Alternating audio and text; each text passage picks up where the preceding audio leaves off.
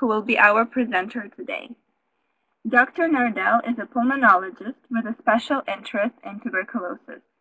He trained in pulmonary medicine at Massachusetts General Hospital with additional research training at Boston University School of Medicine. While at Boston City Hospital, Dr. Nardell became the Director of Tuberculosis Control for the City of Boston. In 1981, he became Chief of Pulmonary Medicine and Director of Tuberculosis Control for the City of Cambridge, positions that he held until 2005. His principal academic appointment is as Associate Professor of Medicine at Harvard Medical School, with secondary parallel appointments in the Department of Global Health and Social Medicine at Harvard School of Public Health. In the early 1980s, Dr. Nardell was also appointed Medical Director of Tuberculosis Control for the Massachusetts Department of Public Health, a position that he held for 18 years.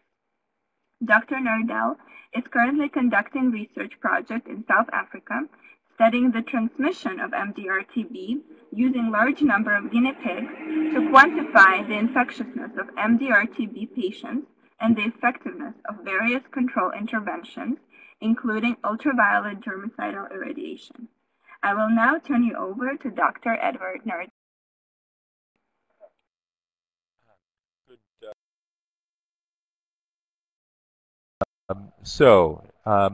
I work with a lot of engineers and architects, and particularly in developing country settings, and some of what I will be showing you here reflects that work. I won't necessarily attribute every slide to every, but we've been giving a course here at Harvard for 6 years on for architects and engineers, and so as a result, we've accumulated a fair amount of data that I'll be sharing with you. I want to begin with the fact that hospitals, the problem of hospitals actually being a cause of disease and not only the place where you go to get better is not new. And I have a quote here from a book on British hospitals, and I've highlighted one particular line here. A place of interment of men and disease, it's ceremonious but inept architecture, multiplying the ills of its interior without preventing their outward diffusion. So it was referring to the hospital de Deux in Paris, which had a mortality rate of 1 in 4 persons. So at a time in our history, hospitals were a place to go and you died. There is some reason to believe that in some cases, hospitals today are also a source of illness and death, and particularly with regard to TB and multi-drug resistant TB. Now, one of the historical factors that came along in response to that kind of perception was Florence Nightingale in the 1820s to 1910 era, and she was a very proactive nurse who really took control of cleaning up the filth in hospitals and making hospital wards really pristine places, as you see in this photograph.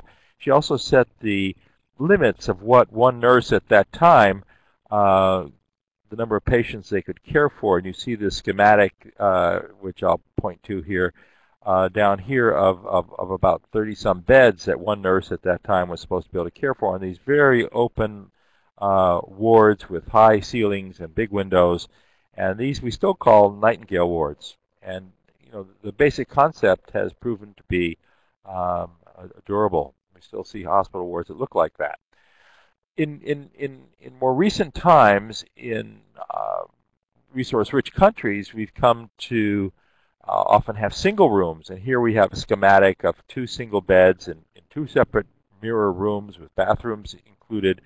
And that's all well and good, and I think we all like our privacy, and it's certainly good for infection control, but it makes the job of the nurse much, much more difficult to have patients widely separated from each other without direct view, without entering the room. So there are downsides to this more contemporary, desirable individual room concept for hospitals.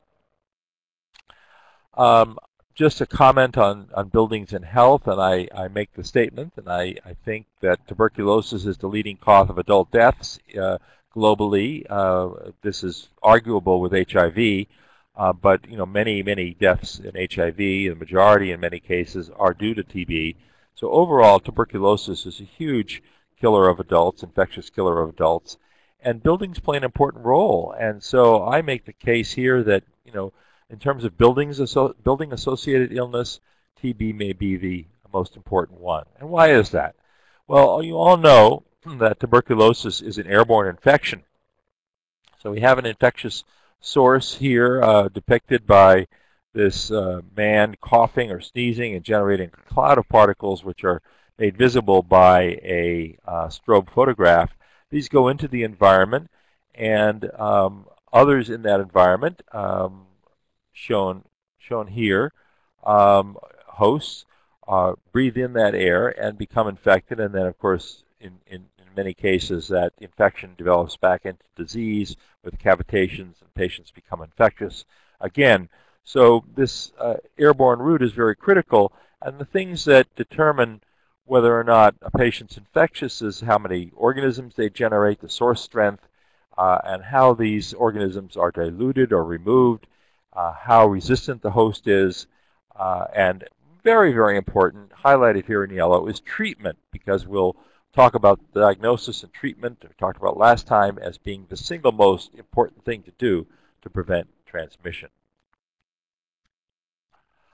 My own involvement with buildings and tuberculosis began in the early 80s. Depicted here is a homeless shelter in Boston where many homeless men, some of them alcoholic, gather on cold winter nights, and where tuberculosis would spread from person to person. And here you see depicted in the lobby these fixtures being suspended from the wall or hanging from the ceiling, which are ultraviolet fixtures. This is a smoke eater, a way to reduce cigarette smoke, but here we have lights specifically designed to disinfect the air. But we determined in this outbreak that not only were people being infected, but they were being reinfected with tuberculosis, conditions that resemble what's going on in hospitals around the world today, and also in many other residential settings. Back in 1985 to 1992, we had a TB resurgence in the United States, particularly in New York City. And it's thought, and I'll show you a quote from our current director of the CDC, suggesting that a great amplifier of this tuberculosis were homeless shelters, jails, and hospitals. So we have a TB case here who is not diagnosed, or if diagnosed, is not diagnosed as having drug-resistant TB. Treatment starts and is inadequate, cure rates are low. In the meantime, these individuals find themselves in hospitals and clinics. Some of them have HIV patients in them, and the rate of reactivation, if you have HIV, of course, is 5 to 10% per year, as opposed to 5 to 10% over a lifetime if you don't have HIV, resulting in a spiral of increasing cases as more and more people enter the system, are not treated, become infectious, end up in institutions where they are transmitting. So in this article in the New England Journal of Medicine, Tom Frieden, who is currently the director of the CDC, attributed the turning the tide, reversing this epidemic of MDR-TB in the United States, to interrupting transmission primarily by better rates of completion of treatment. What I think Dr. Frieden didn't point out here, and we didn't emphasize as much then, was even placing people on effective treatment stopped transmission right away. It not only the cures of those patients, but even getting them on treatment was a huge, had a huge effect in stopping transmission. Another contributing factor may have been the efforts to reduce the spread of TB in institutional settings such as hospital shelters and jails. There's a lot of effort made to cut down on transmission in these facilities, but perhaps the most important thing was to get people diagnosed and on therapy. So that was 1980s and early 90s in the United States. Today, all around the world, Similar things are happening as the HIV epidemic has spread, as MDR-TB has spread, and so we again can talk about hospitals as drug-resistant TB factories, where under very crowded conditions people are spreading TB from one to another, reinfection is occurring, and patients go into the hospital in some cases without drug-resistant TB and leave the hospital with drug-resistant TB. This was the case in KwaZulu-Natal. I'll show this picture again. We mentioned it the other day. And this outbreak in KwaZulu-Natal, which is in rural South Africa, caught our attention in 2006 when there were 53 XDR patients who were identified, and the majority died in very short order. All of these folks were also HIV co-infected, but it was shown by fingerprinting that patients were spreading TB one to another, and of course healthcare workers get caught up in this as well. So just to reiterate what you all know by now, I know Grigory Velchenkov also did a Russian version of a talk on infection control recently and would have talked about all this as well. We talk about administrative controls, which involve not only triage and separation, but more importantly, or as importantly, early diagnosis and treatment, treatment of TB, treatment of drug-resistant TB. Environmental controls, ventilation, UV, and air filtration. We'll talk all about those. And my next webinar, which is next Tuesday, will focus on upper room UVGI, where we've made considerable progress in recent years. Respiratory protection, both for workers and also surgical masks for patients, I'll mention in passing. So we'll again go back to administrative controls, which I talked about last on Tuesday, but in particular, we'll talk about implications for infrastructure. So first of all, is a hospital necessary to treat TB? And the answer is unequivocally no. Many TB patients are treated in the community, and it presents, I think, fewer problems than trying to keep patients in the hospital with tuberculosis. And for MDR-TB, that seems to be particularly true. There are an estimated 500,000 new MDR-TB cases per year, and it's very easy to demonstrate all over the world that there just aren't enough hospital beds to keep people in hospital for even 6 months for supervised therapy. We need to develop ambulatory ways to treat MDR-TB, and that is happening in many parts of the world. We've been doing it at Partners in Health in Peru since 1996, but it's been done in Cambodia, Lesotho, Karachi, Pakistan, and in many, many other places, also KwaZulu-Natal. In Lima, only about 10% of patients with MDR-TB are hospitalized. Most 90% of them are not, and those are usual for concomitant illness or distance, some very good reasons for doing that. Just to demonstrate this data from South Africa by Norbert Mbeki, who directs MDR-TB, showing us that for the 9 provinces of South Africa back in 2010, when this was presented, there were estimated 3,000 too few beds. There was a deficit of 3,000 beds almost for MDR-TB. And with the advent of expert, we're diagnosing more and more MDR-TB, and you can't build beds fast enough. So ambulatory treatment is really essential. Now, I'd like to talk about hospital structure and the implications of triaging, of administrative controls. And to do that, I'm going back to the oldest Partners in Health site in Kange, Haiti, on the plateau in central Haiti, where Partners in Health has been running a hospital for 25 years, and they've used a very simple triage strategy. It's not appropriate strategy for everywhere in the world, but it worked for them in an era when all one had was a rapid HIV test and a rapid smear. So patients with tuberculosis mostly were treated in the community, so not using hospital at all. But for those who needed hospitalization because of concomitant illness or because of distance from the hospital, they could go in one of three places. They could go to the general ward, they could go to a TB pavilion, or they could go to one of only 6 isolation rooms, which are used for TB patients. To go to the general ward, you had to be smear negative. We would argue today that the smear status isn't so important if people are on effective therapy, and I've made that case last Tuesday. I'll make it again in a few minutes. And you could be HIV positive or HIV negative because if nobody is smear positive on the ward, presumably there's nobody to infect you if you're HIV positive. So a general medical ward, HIV is you can be positive. You can have tuberculosis as long as you're smear negative. I would argue that if you're on effective therapy, that even makes this safer. If you are smear positive in CONJ, they would put you in a special TB pavilion with better ventilation, perforated walls, ultraviolet air disinfection, less crowded, and you had to be HIV negative to be on that ward because you wouldn't want HIV positive patients here with smear positive patients, even on treatment.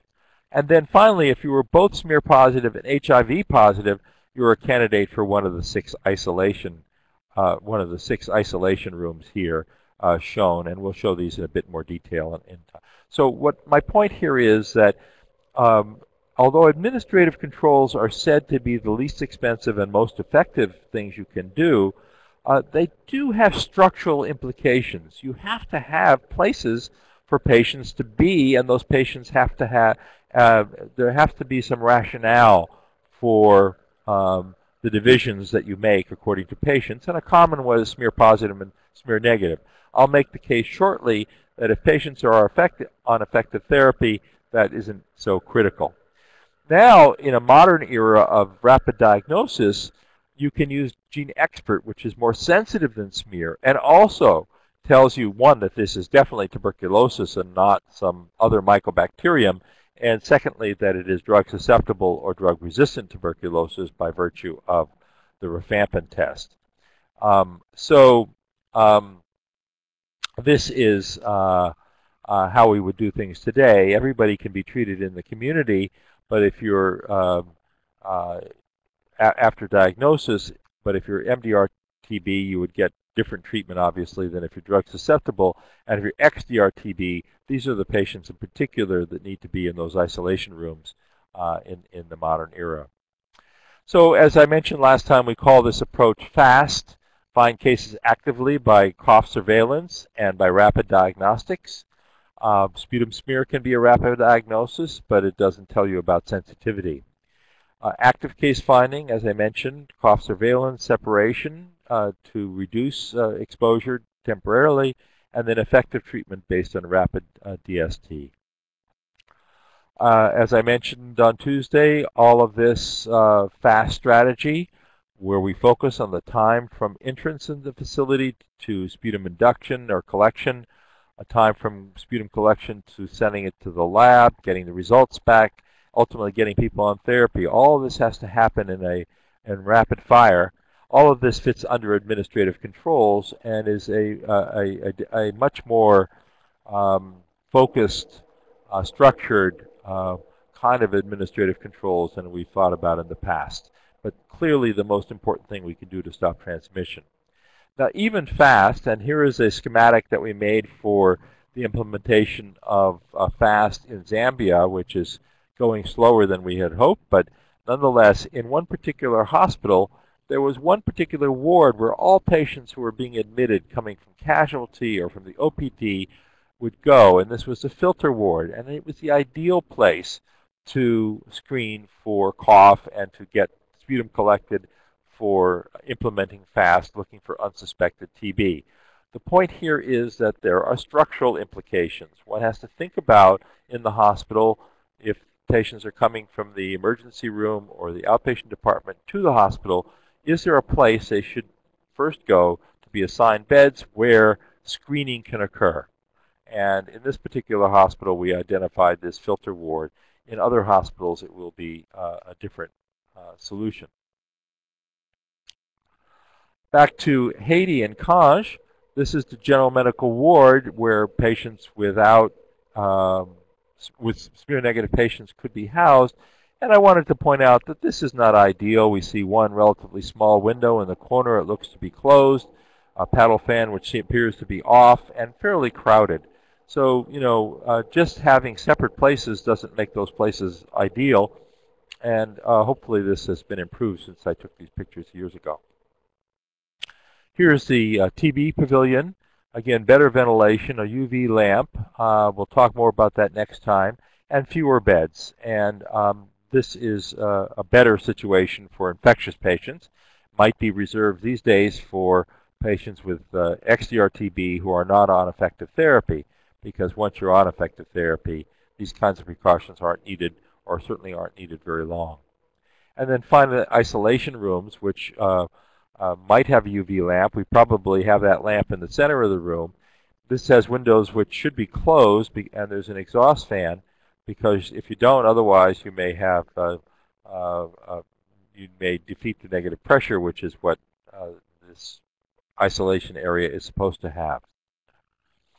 Now, in a new hospital in Haiti that Partners in Health built, it's not so new now, but it was a few years ago new. It's called La Colline. They were much better about having open walkways, doorways that are not that allowed for natural ventilation, etc. So with some forethought, one can build buildings that are better designed. Again, outdoor corridors are a very good idea. Very difficult for air to cross from room to room when you're exposed to the outside. Outdoor waiting areas. This is a waiting area at a hospital in Haiti, although it's sheltered. And here's another area that's going to have vines over it, and outdoor waiting provides ultimate dilution for patients with infectious tuberculosis. Natural ventilation, however, is not a panacea. We've been hearing a lot about it. It's certainly inexpensive to run, and it's better than mechanical ventilation systems that don't work, but you can't control the direction of airflow. And what happens at night when oftentimes the windows are closed because it's too cold, or for security, or to keep out vermin? Ventilation during the day only is not adequate for a disease that could as easily transmit at night as is in the daytime.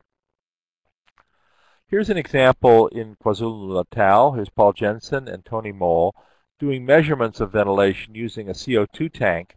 And on this ward, which has lots of windows and a ventilation system that they installed, they found that with the windows closed and no ventilation, there was very little air changes per hour, 0.3. With the windows closed but the ventilation on, they got up to 16 air changes per hour, which is pretty good. With the windows open and mixer fans on, however, at that moment, they got 67 air changes per hour, which is terrific, except that the windows won't always be open, or the outdoor conditions won't always be ideal to give you very high rates of ventilation. This is a moment in time.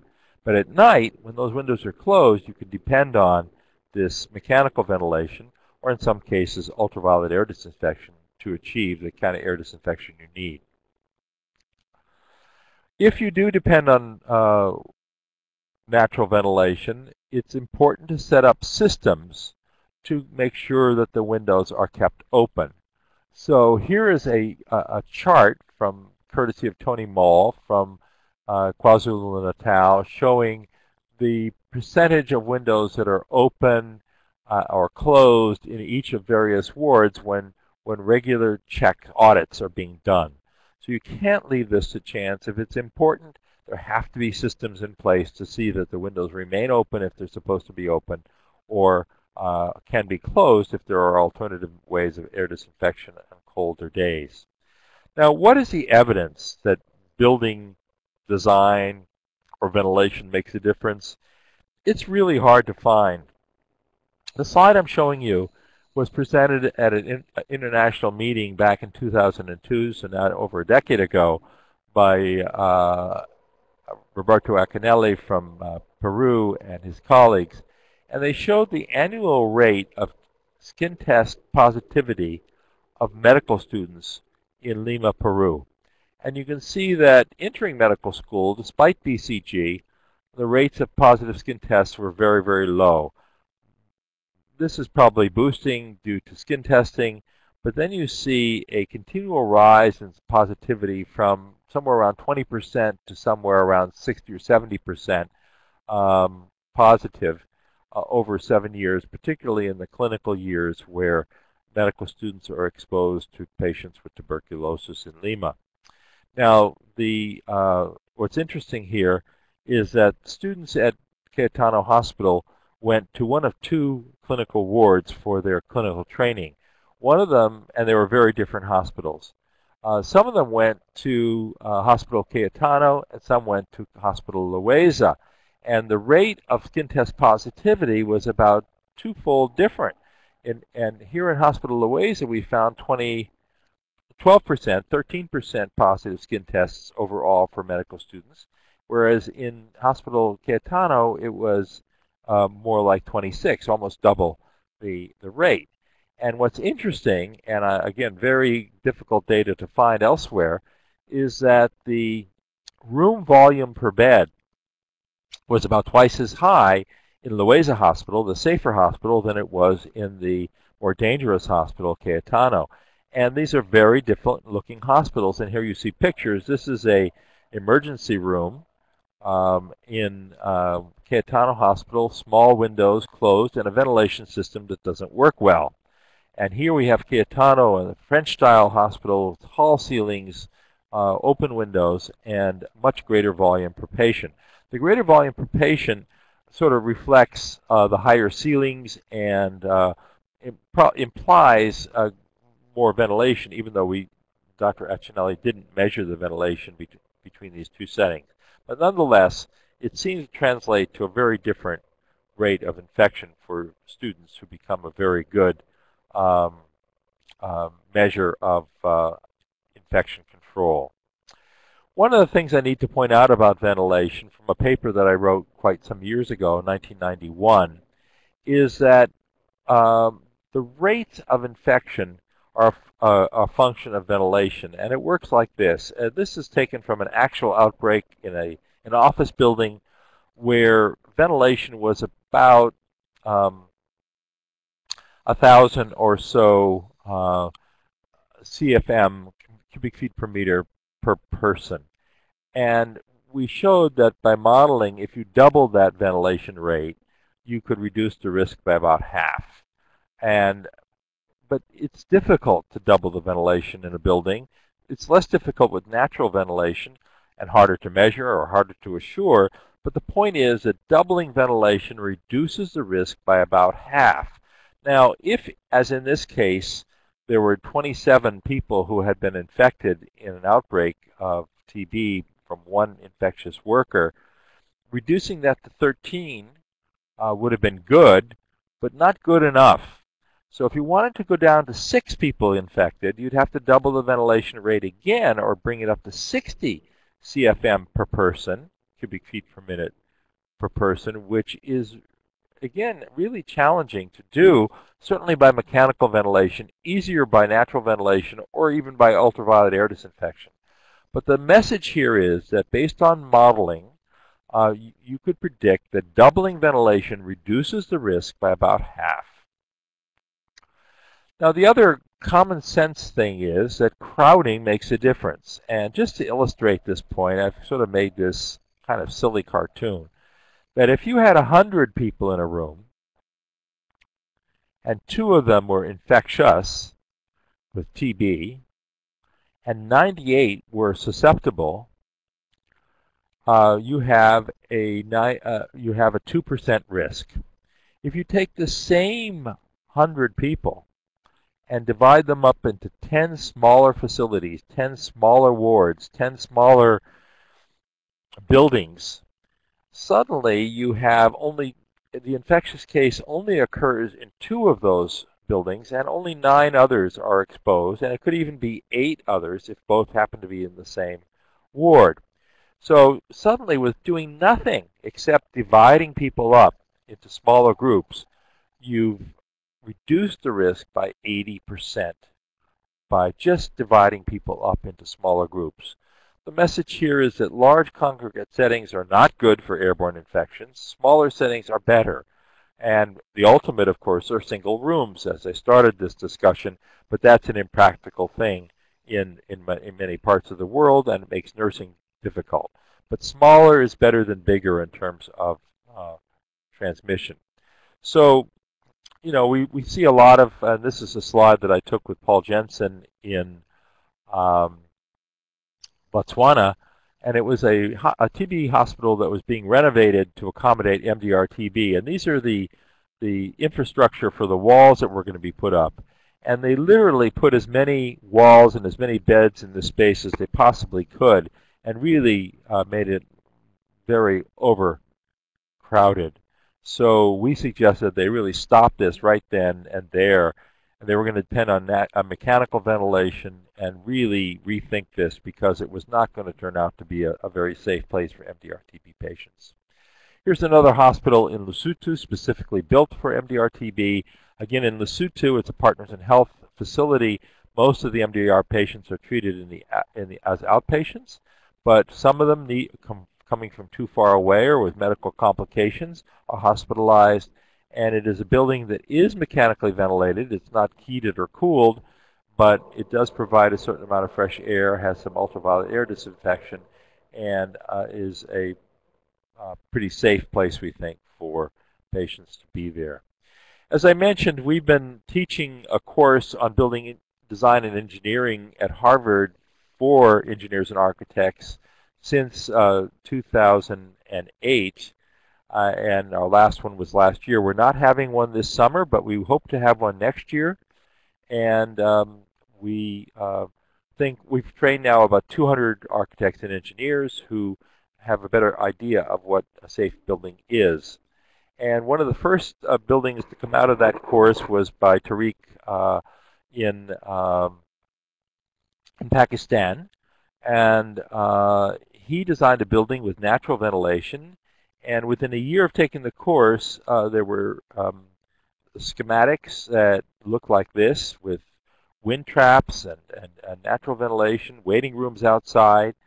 And this is an actual photograph of the building. These are waiting areas under tent-like structures at the Indus Hospital MDR clinic in Karachi. Here you see a better picture of that. These sloping ceilings are to encourage airflow in certain directions. These are waiting areas outside for patients in that very hot climate so that transmission doesn't occur. In contrast, Partners in Health has built a large teaching hospital in Haiti, and I haven't been there yet, but I'm a bit concerned by when I look at the roof line, because it is an awful lot of interior space, and clearly this is not a building designed for natural ventilation. It probably has some mechanical ventilation and is a bit of a concern. So, you know, even in our own organization, we sometimes don't get the message through. I haven't seen it, so I really don't want to comment. These are solar panels, so there is some power that is being generated by that ceiling, but I'm a bit concerned by the interior space in such a building. So, my first question for you, and you'll see this, doubling ventilation rate, or equivalent ventilation rate, if it's UV, is likely to reduce the risk of infection by 20%, not terribly useful, 50%, moderately helpful, or 80%, extremely useful. So we're seeing a consensus of most of the answers are around 50%, and that's what I told you. I think I mentioned that doubling ventilation reduces the risk of infection by about 50%. You can keep that as a general rule.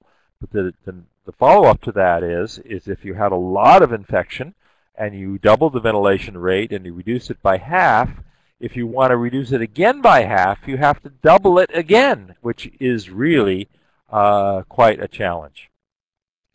Again, just to show you that doubling ventilation reduces risk by half. We're working on this asymptotic curve. If the situation is really bad and there's very little ventilation, doubling ventilation is easy and the reduction is dramatic. If ventilation is pretty good, then if you want to reduce that risk by half, you have to really double a very large number. So, but it's a general principle. Doubling ventilation or equivalent ventilation reduces risk by about half. Let's just talk a bit about respiratory protection. I'm not going to go into detail about fit testing or any of that, but I did want to just talk about respirators. And I took this picture in Lesotho of a driver who picked up patients and had his or her disposable respirator handy, attached to the shift of the car, because used it all the time, and they were really very good about using respirators. In fact, they went even and tried some, these are called filtering face mask respirators for a better fit, and they're reusable almost forever. So they found them economically more useful, although they're a bit more cumbersome, make communication more difficult, but they can be used over and over and over again. So this is a higher end respirator. This might cost $25, $35. These cost a couple dollars each.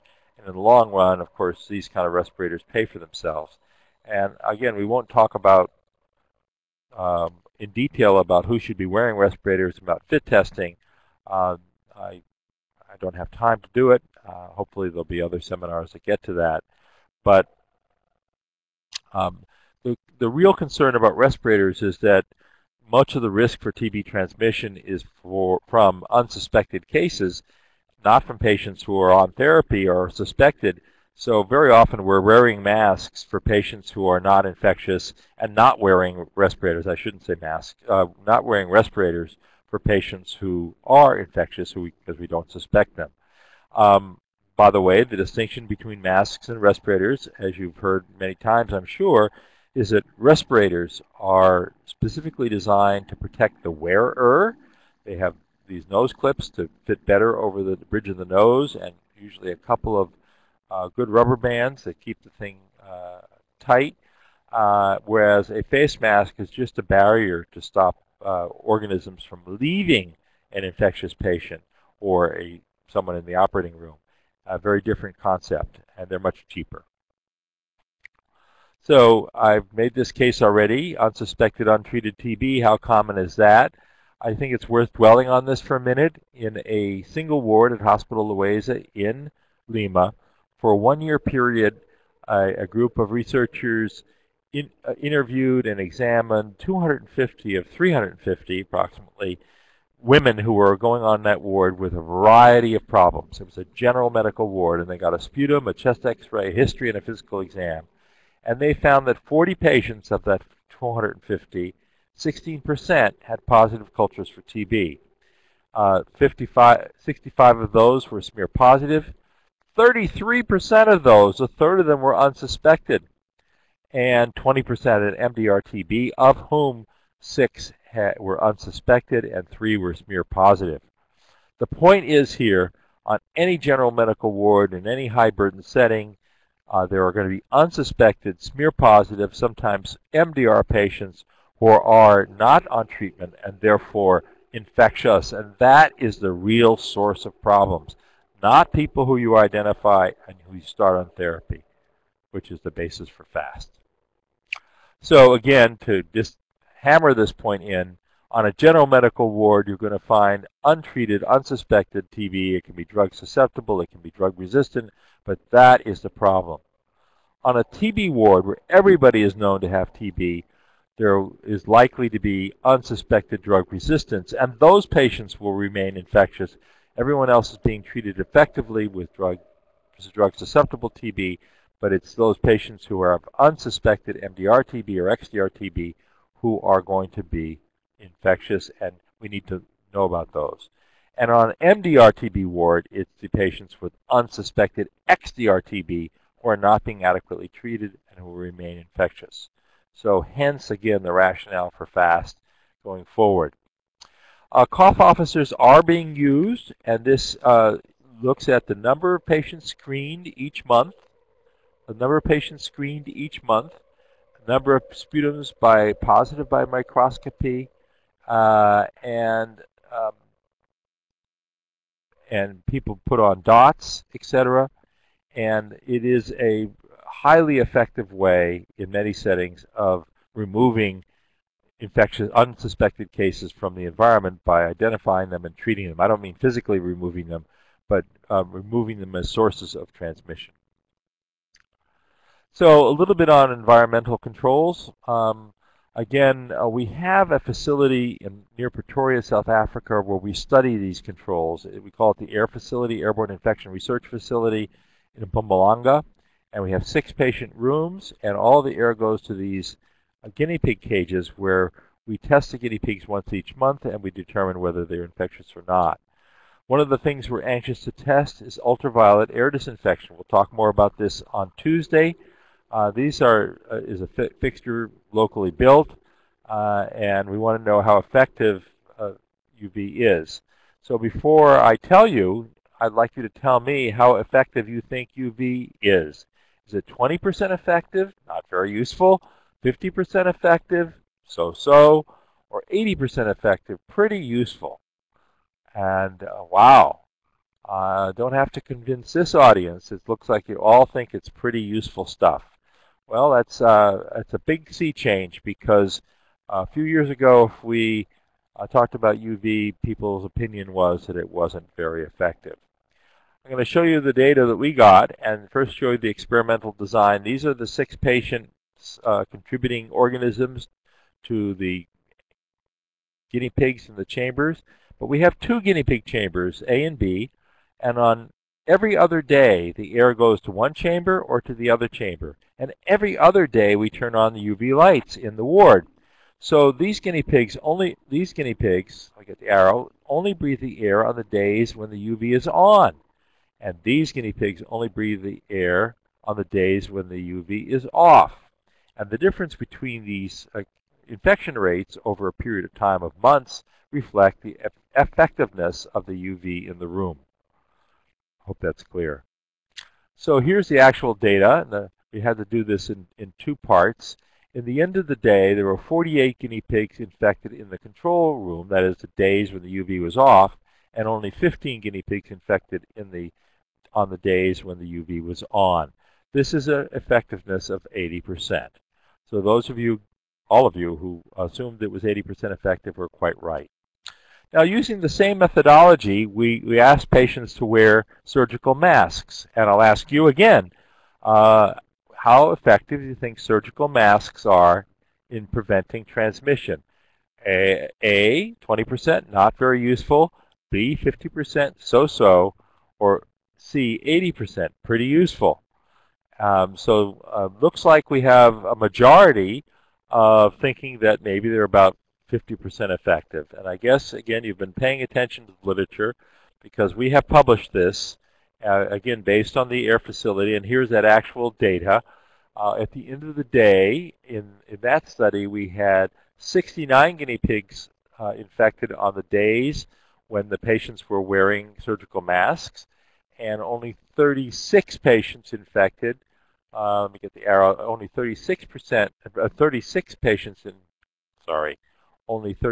guinea pigs infected on the days when the patients were wearing masks. So a big reduction. It comes out to be 53% protection.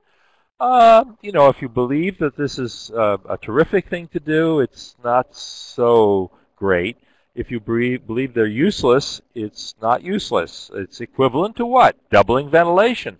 Doubling ventilation is difficult to do. So simply asking patients to wear a surgical mask when they're as much as they can reduce risk, but it doesn't reduce risk completely. And it's awfully difficult to ask patients to wear surgical masks all the time. So we don't favor that. What about room air cleaners? You've all seen these someplace. How effective do you think they are? Not very useful, so-so, or 80% very useful. Wow. Wow. I'm just shocked. Paul Jensen will be really surprised and pleased to see that you folks think that air cleaners aren't very good, and that's what we think as well. Not that in theory, they should be pretty good. in practice, they don't seem to be very good. And we did a similar study in the air facility. This is not the air cleaner we used, and I don't mean to disparage this particular company, but I was just looking for a picture of an air cleaner. There's a filtration machine here. Air is blowing through this. Air is blowing through here, and it's disinfecting the air. This is from a talk by Grigory Volchenkov, and he tested these against upper room germicidal UV and ventilation, and found that the most efficient method was UV air disinfection, but these were not useless. In our study, we really didn't get very much effect from them, and we don't understand that. We only found about 20% effectiveness in our own study. We're going to repeat that because we think it should be better. But in the meantime, we chose really good air cleaners that should be effective. What we see in practice are these little things attached to walls that don't move very much air at all. So I think if you do remember that room air cleaners generally are not very effective, you're on the right track. I'm not saying that that's true across the board, but generally speaking, not the way to go. This is actually I think my last slide, and it was just to remind you about Global Health Delivery Online. There are discussions on MDR-TB and HIV, and we have, as many of you know, a community of best practice also on TB infection control, moderated by Grigory Volchenkov in Russian, myself, and Paul Jensen in English. We do periodically have very good discussions on a lot of topics that we've talked about here today. And I believe that's my last slide, and I'd be happy to take questions. I realize I went over that pretty quickly. Okay, so Grigory Volchenkov himself asks, hi Grigory, what is the most reliable test to assess infectiousness?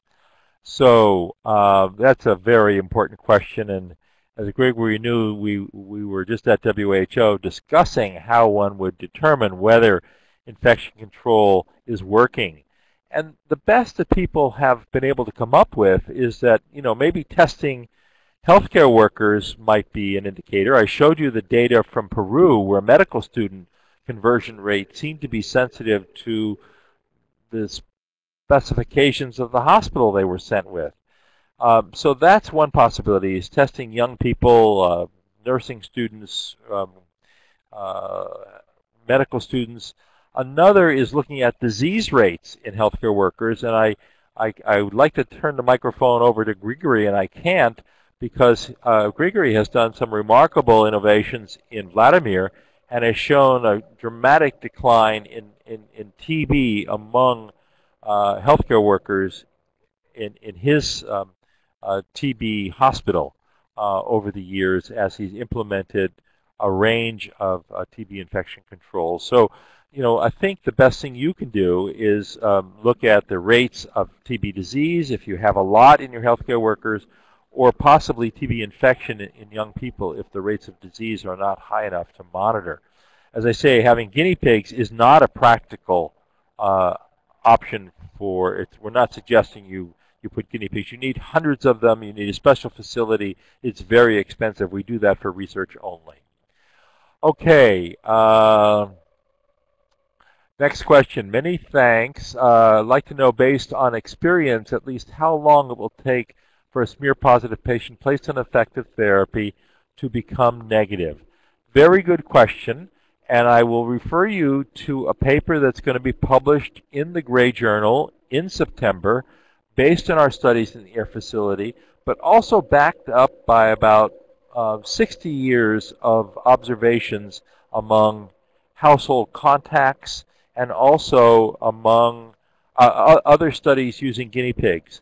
And those studies, particularly Dr. Riley's in Baltimore, suggest that the impact on transmission is much, much, much faster than the impact on smear conversion. We acknowledge that when we use the 2-week rule. Last time I explained where the 2-week rule came from. was from epidemiologic studies, but the 2-week rule says that after 2 weeks, patients are not infectious if they're responding to therapy.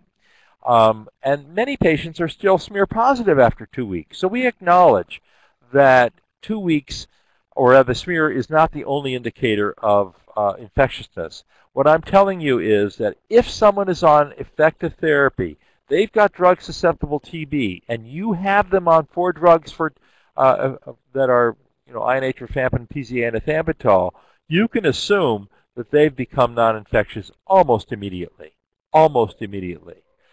Dr. Riley placed patients on effective therapy at the same time as he was able to measure infectiousness with guinea pigs, and there was a 98% reduction in infectiousness the day they started therapy.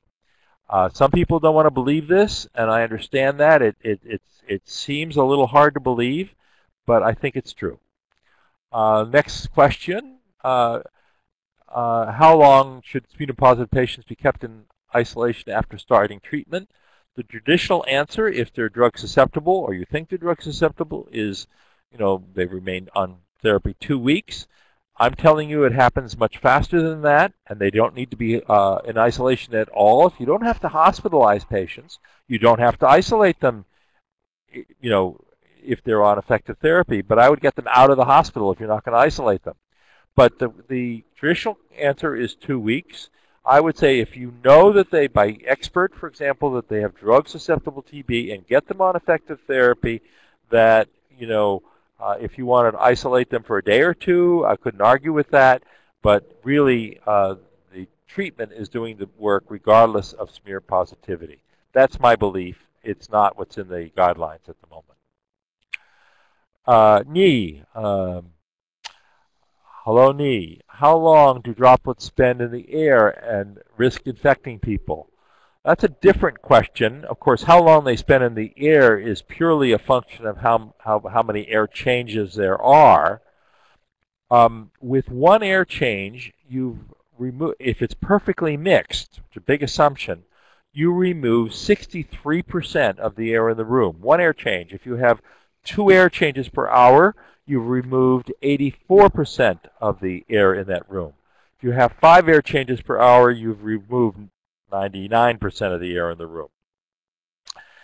You often don't know how many air changes per hour you have. Now, at the same time, they're being generated, of course, and there's a balance between the rate they're generated and the rate they are disappearing. The other issue is how viable are organisms in the air, and we have only 2 studies that were done under controlled conditions published that address the point of how long organisms remain infectious in still air. So this is a rotating drum. The air is not going anywhere. It's humidified. It's warm. And one study showed that they could stay there for 6 or 7 hours. At the halftime was 6 or 7 hours. So, there would be still organisms there 10 hours later. Another study showed 20 minutes halftime. I'm not sure which to believe. I think it's hard to keep organisms alive if they're not. So I presume that under some circumstances they can stick around for a long time. But the real answer is that even with one air change, which is not very much ventilation, 63% of the organisms are gone. So the fact that they may remain infectious is secondary to the fact that they are likely to be gone. Is there a study that combines wearing masks for both patient and healthcare worker? I'm not aware of one. However, a properly fitted respirator is much more effective than 50%. In theory, probably more than 80 or 90% effective. And its ineffectiveness has to do with face seal leak, not the filtration material.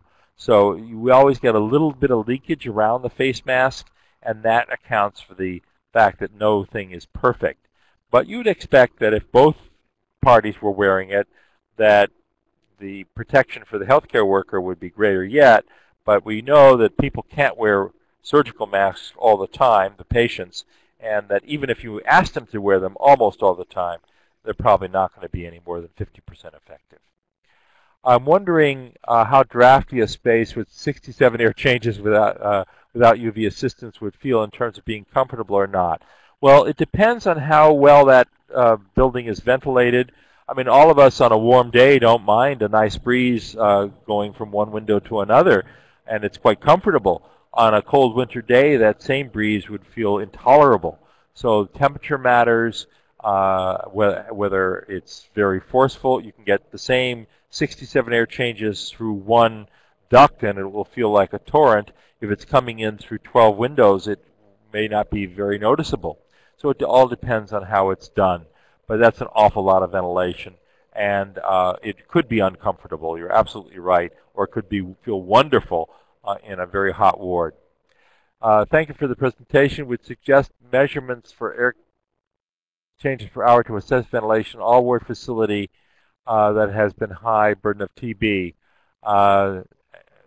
Well, yes, when we teach the course and we go to the wards to look, we give our engineers and architects a simple device called a vanometer, V-A-N-E-O-M-E-T-E-R, which is a simple way to measure airflow. And from that, if you go to the windows and the doors, you can make some measurements with direction and flow that you can get some rough estimate of how much air changes there are, but it really is a rough estimate. And very often, if you take a smoke stick or even a incense or whatever, you'll see that the wind goes in and it goes out again and it goes back and forth, and it's really hard to know how many air changes there are. You can use CO2 dilution, as Rod Escom has done. It's tricky. It's not routinely done, and it tells you about the air changes at that particular moment. So it looks like we're out of questions and we are out of time. And so I thank you for really a very vibrant discussion. And if you want to email me any other questions, I know that Evgenia is going to tell you that, but I'm happy to address them, or even better, put them on GHC Online so everybody can benefit. Thank you. I'd like to sincerely thank you, Dr. Nardell, and of course our wonderful participants for great questions and your availability today. And as mentioned, you will be able to view the recording of this webinar later, as well as download the related materials on the MDR-TB Training Network website. Our next webinar in the Infection Control